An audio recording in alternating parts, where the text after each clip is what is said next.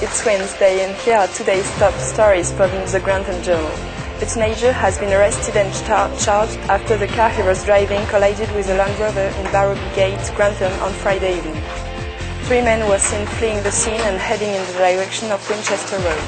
Police arrested 18-year-old student Dwayne Blackburn, who lives in Beechcroft Road. He has been charged with driving without due care and attention, failure to stop at the scene of an accident and failure to report an accident.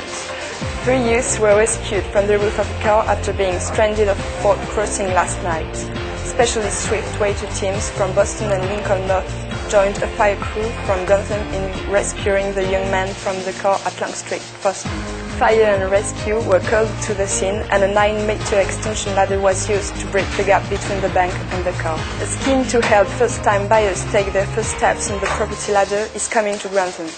The Longhurst Homes Shared Ownership Scheme offers people who would otherwise be unable to afford a full mortgage the chance to buy part of a home.